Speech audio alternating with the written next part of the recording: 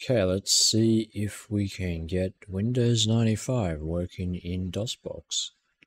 This isn't just DOSBox, this is DosBox-X, which is very heavily enhanced and modified version of DOSBox. If you want to follow along, links will be below for this tutorial and DOSBox-X. You'll have to find your own copy of Windows 95. So obviously we've downloaded DOSBox. It's right here. It's got an annoying name, but that's okay. I'm going to go into this zip file bin x64. I'm not going to worry about the SDL2. I'm just going to go with the normal release. I am going to select all of this and copy it. And then we're going to go back up.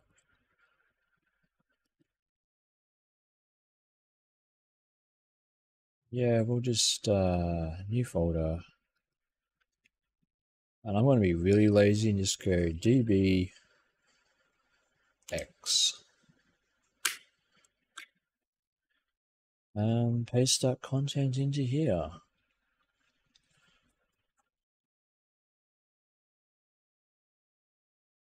Okie dokie, let's just see if it fires up. Yeah, run anyway. Okay, it wants to know where the working directory is. That means it wants to know where like all these scripts and shaders and all this stuff is. Usually it guesses it right first go, so I'm just going to go, yep, choose. And there we go. Seems to be functional. We're off to a good start. Now, going off this tutorial, there's a couple of things we're going to want to do. First is we're going to want to make a configuration file for DOSBox, because it's going to set the memory size, so that's your RAM, we'll say 64 gig, video,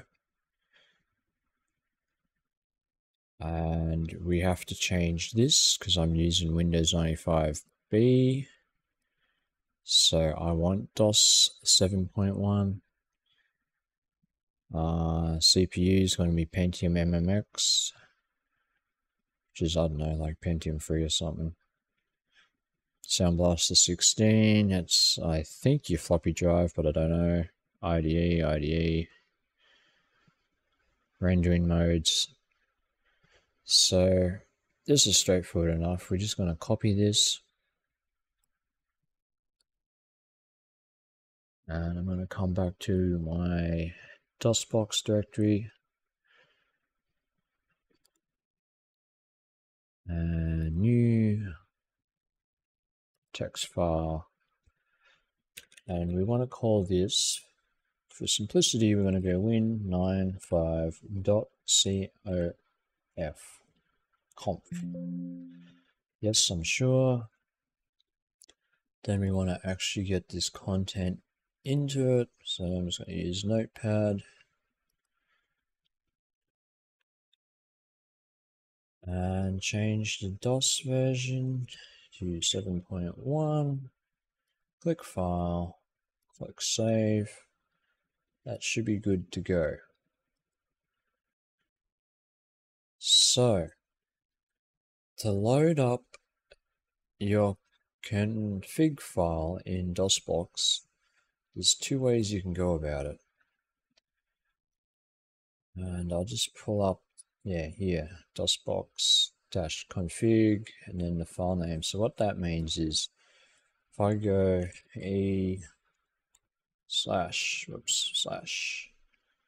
/dbx, no, I didn't get that right.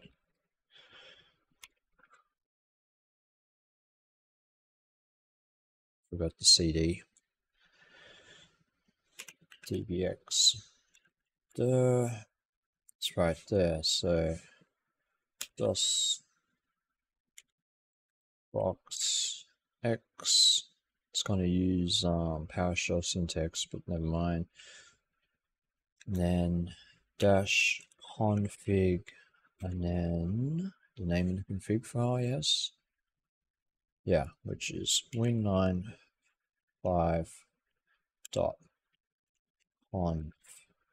So we'll turn that off. That should work, and there we go. However,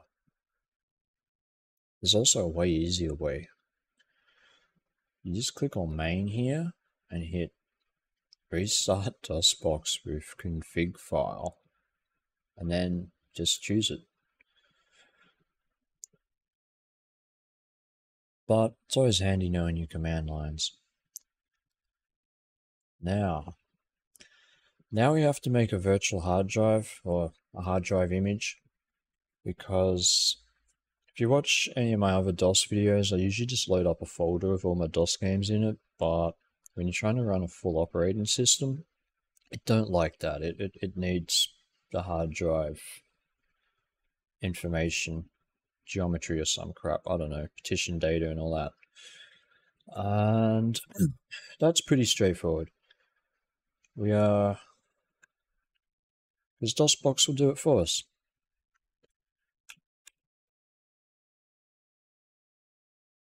Your image make, yeah, img make name hdd.img. You can call it whatever you like, .img.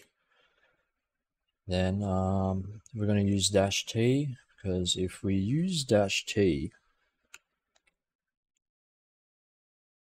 let's get the mouse back. We can just use these pre-made images, or templates I should say. So I'm going to use the 2 gig template here, which is hd_2 gig.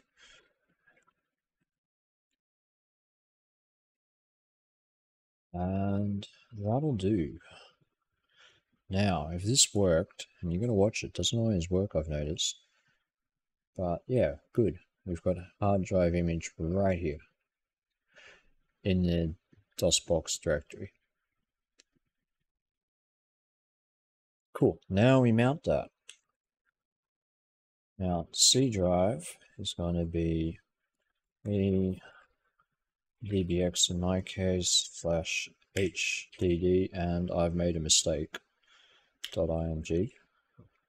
It's image mount C location of image. Dunsky. Next, I'm gonna image mount, and this is where your Windows 95 whatever media you have, whether it's a CD or an ISO/image. We're going to put that on the D drive. For me, it's going to be E/. So if you actually have the physical CD, which I bet next to no one does, it's just your drive name, full path. So in my case, my CD drive, my little USB CD drive is K:/. But since we're using ISO images, it's going to be the full path to that, which is games/DOS-ISO/Windows95B.img. That should do the trick.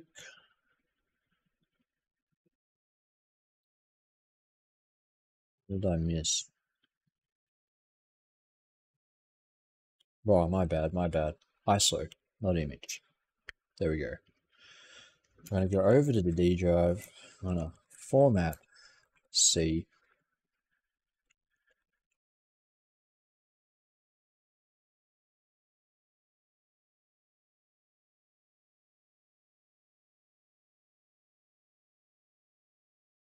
I was skeptical that DOS 7.1 could handle anything over. I thought it could like only handle like 850 megs, but look at that, it's formatted to its full capacity. Anything else we need to do? No, we're pretty good. Let's see. So we should be able to just go setup. But there is one thing we're going to do before we do that. Get my browser back. There's a command here I just want to copy. I'm going to come down here.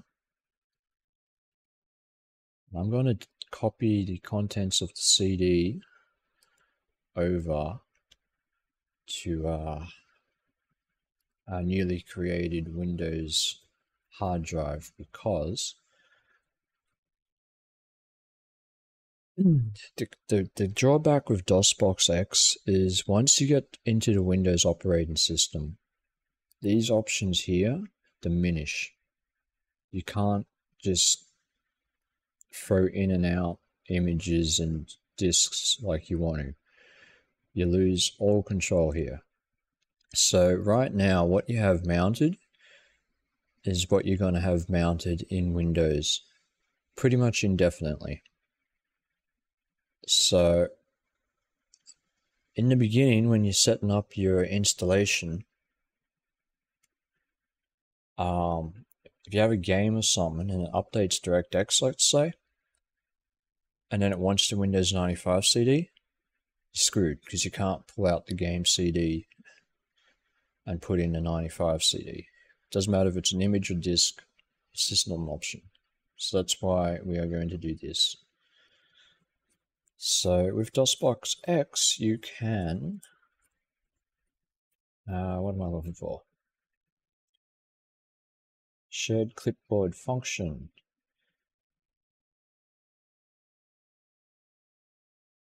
Pasting from clipboard, it's Control F6. Just let that run. And really it's these cab files we want.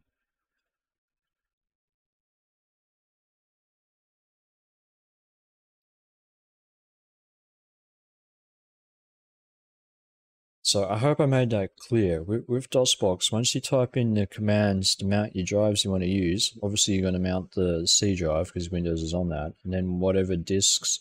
Now, you can mount multiple disks, but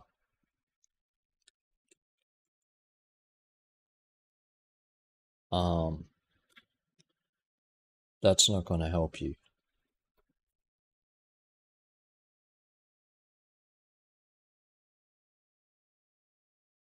Because once you've set them up and boot into Windows 95, that's it. That's what you're staying with for that whole session. Then you got to restart DOSBox, remount whatever image you want to use for your CD or floppy disk or whatever, but I hope you understand what I mean.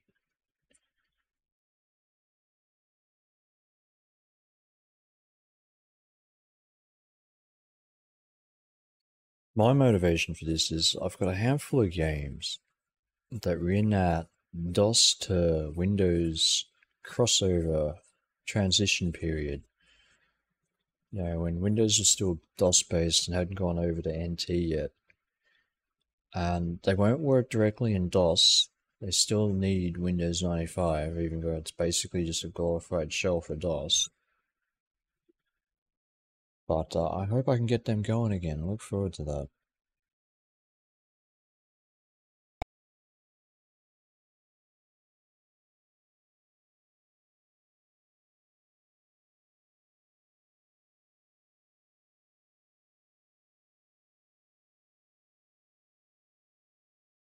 Okay, looking promising.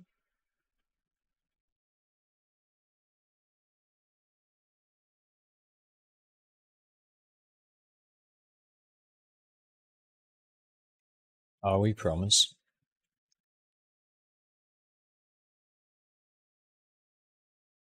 Ooh, I need to turn down the mouse sensitivity, but anyway, yep, default's fine.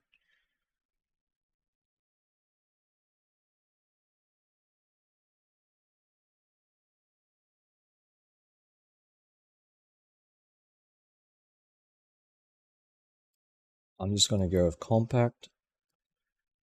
And the fun bit, you need your license key. So, I need to pull that up, huh?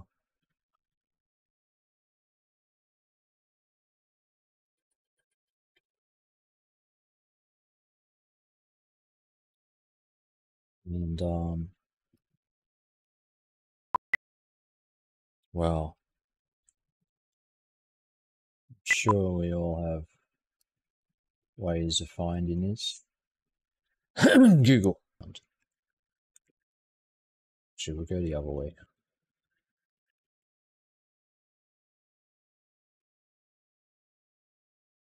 Yes, we do want a CD drive. Not going to worry about networking. You can get that working in DosBox, but I haven't gone down that route because who am I going to network with? Who else is running Windows 95?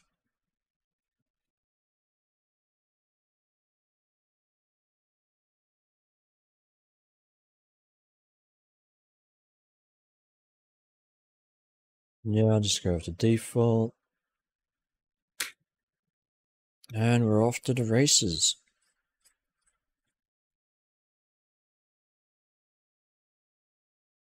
This is running on spinning Rust, but shouldn't take too long.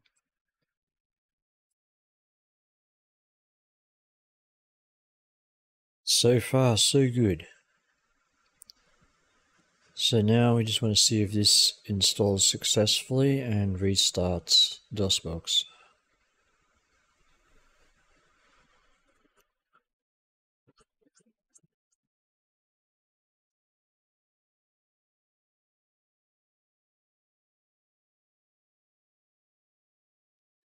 Promising.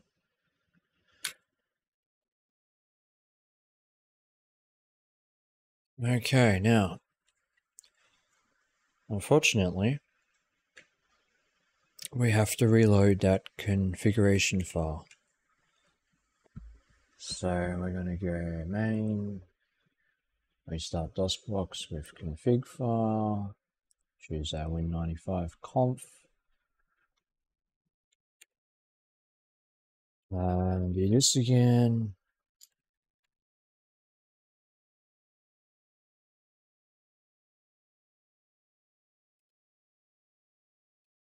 And I nearly messed it up. It's IMG mount, and we want that for C. And I'm not going to worry about a CD right now. So now we type boot C colon, and fingers crossed.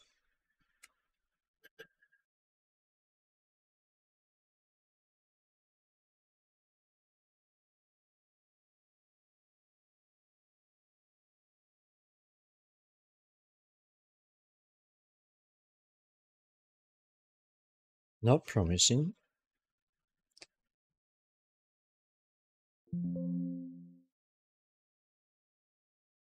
Not promising at all. It killed DOSBox. Now this is where I'm going to use the command because we might have to do this a few times. And the other thing I'm going to do is how am I going to do this?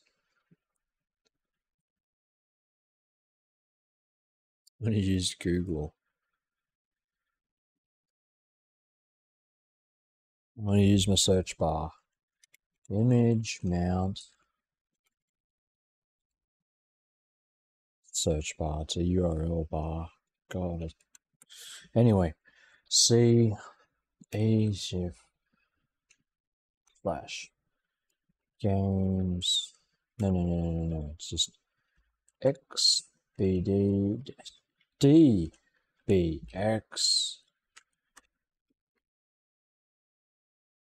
/ HDD.img.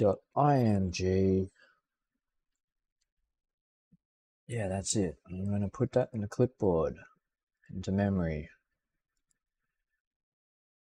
Because, like I said, we may have to do this a few times. Alright, you can full screen this for now. Control F6. Boot C. Press F8 really quickly after, straight after you press enter for that command. We're going to go into safe mode. Fine.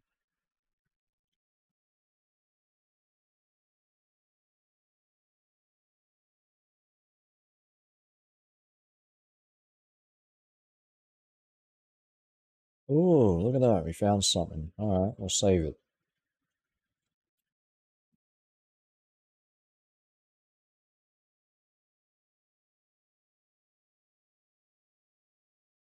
Skip undo.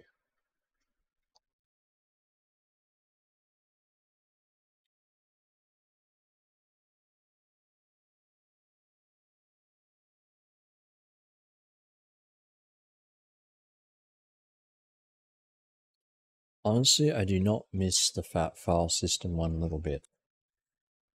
Now, I'm going to go to the computer, right click, properties, device manager, system, and plug and play BIOS. We are removing. Close that.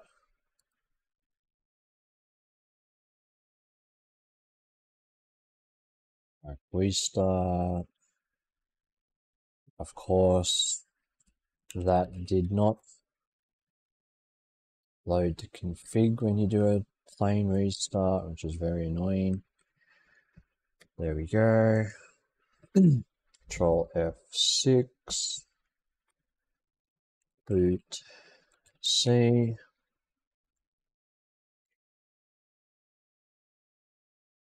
Fingers crossed.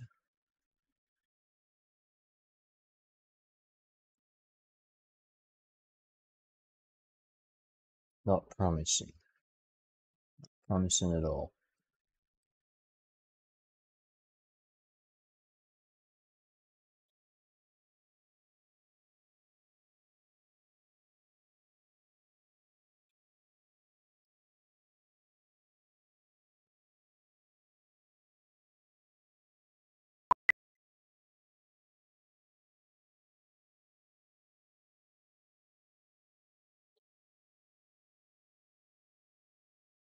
Now, believe it or not, there we go.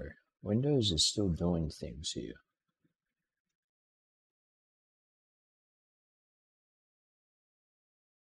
What we're going to do is main. We're going to go down to reboot guest system.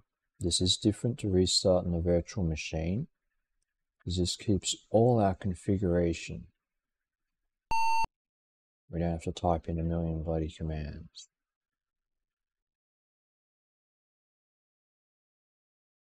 It's actually only 2 commands, but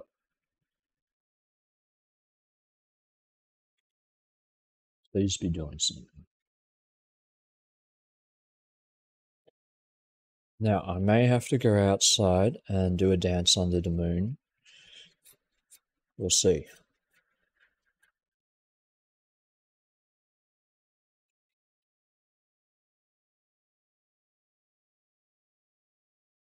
No, I feel this is progress. I think this is progress. I'm going to call this progress.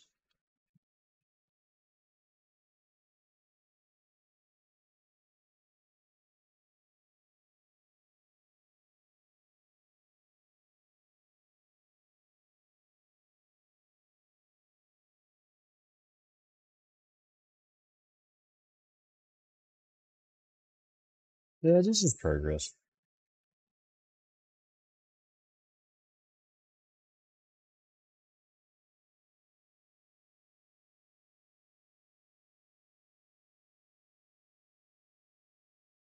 Probably doesn't matter, but we're out in the sticks in the land down under. Don't care about a printer. And that's going to screw us up. Yep. Yep. Okay. And again, Control F6. Again, boot C.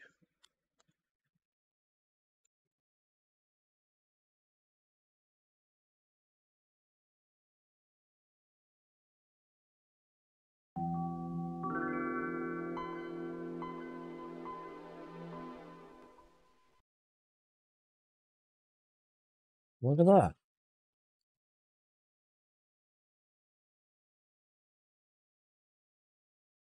We even have video drivers. No, I don't care about the monitor. It's fine. We'll keep 256 colors because that it's going to keep our virtual memory low. Let's just check. See, we don't have a CD drive. That's because we didn't mount one. If we mount one, it'll come up. So if we when you start getting those kernel 386 errors, run it a couple of times just normally and then do the reboot. Make sure it's reboot guest system, not reset virtual machine. I don't know why, but it makes a difference.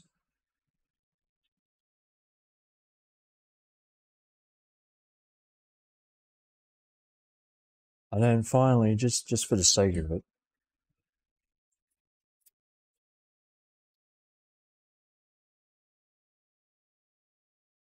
just to really make sure, so we're not giving people bad information.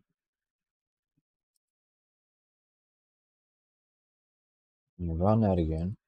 So as soon as you've made this win.conf, you want to be using it each time you launch DOSBox.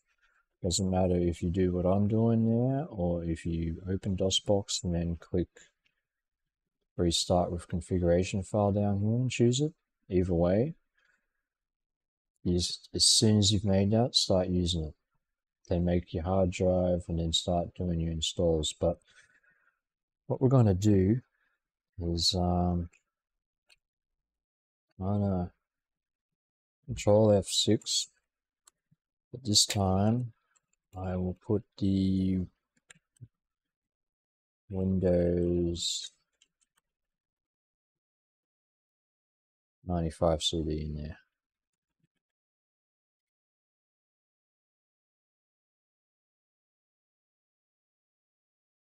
Whoops, on the D drive. And you can go nuts with this. You can mount any drive, like obviously don't do A and B because they're floppy drives. But unless you're loading a floppy disk image, skip A and B. But you know, C, D, E, F, and etc. Go nuts. Done. Boot C.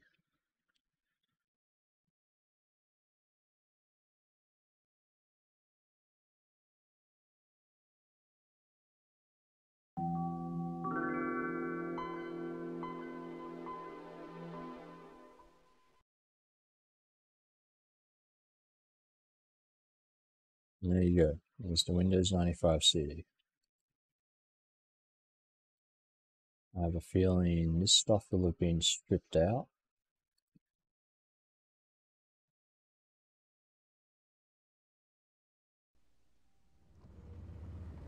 Yeah. I thought they were videos. But yeah, that's it. That's Windows 95. So and then from there you can install whatever you want, I guess. Go nuts. I hope you got the idea, got the gist of it. As I said, links to DOSBox, that tutorial I used will be below. So, until next time, peace.